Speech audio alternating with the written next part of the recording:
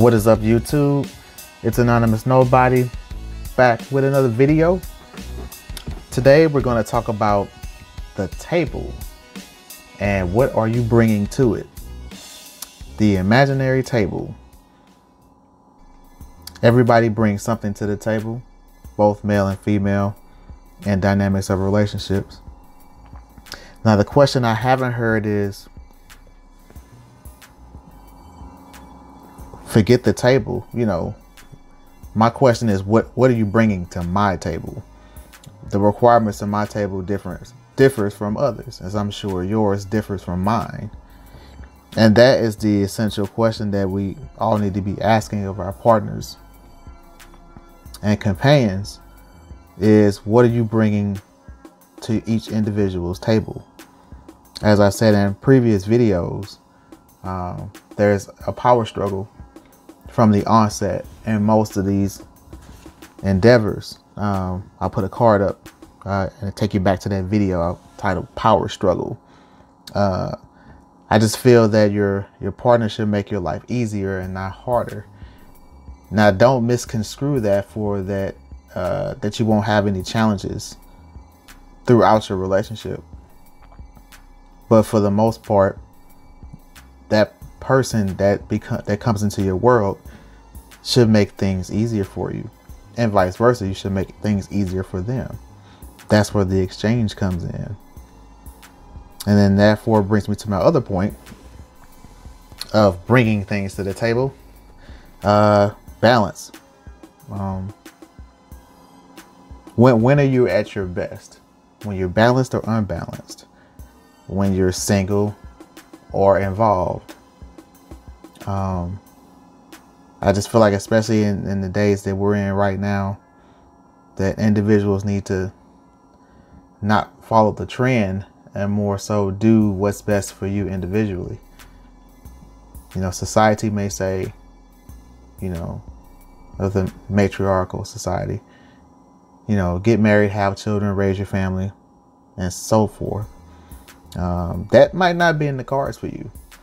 You might be at your best as a loner or someone single. Or, maybe you're better with someone, with a partner where you can be at your best, and that may indeed balance you out. So keep that in mind when someone asks, what are you bringing to the table? Balance. It's always one of my key contributing factors. Another point I want to bring up is research. It has been taboo. I've heard this for many years. It's taboo when you meet someone to not ask about a previous marriage or previous relationships. That's probably the number one question you need to ask, because half the time you're not going to get the entire truth. You're only going to get part of it. You're going to get that person's version. As we always know, there's three sides to a story. But you can't be afraid to ask these questions if you really want to see what that person is bringing to the table. And then the last point is vetting. Vetting is a very, very time-consuming component in relationships, but I think that it's the most important. After a period of time of vetting someone, you unveil the mask. You really get to know that person and not the idea that they may try to present to you. Like I said, this goes on both sides of the street. And then I said, this also ties back into that power struggle. The person with the advantage is going to show less, they're going to show less of their cards. And less is more in some situations. But when we're speaking of what someone's bringing to the table or bringing to your table, got to consider that vetting process. I mean, it sucks because we're in a time where, like I said, everything's microwave. Instant relationships, instant marriage, instant families. people don't build like they once did. We're just in a different time. But that vetting process is definitely key. So just to rehash, the topic again today is the table and what are you bringing to mind? So number one, the question you need to ask yourself is, what is this person bringing to my table?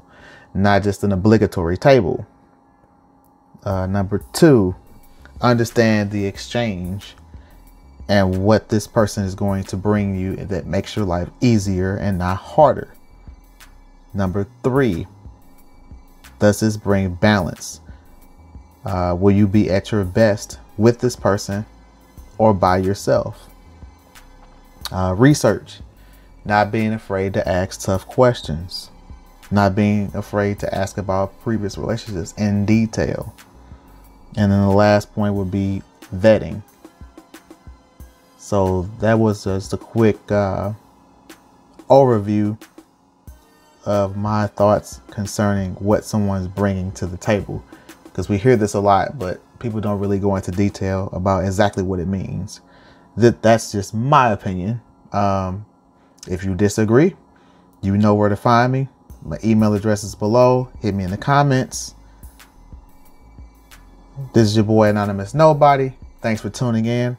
I'll be back at you soon with another video. Peace.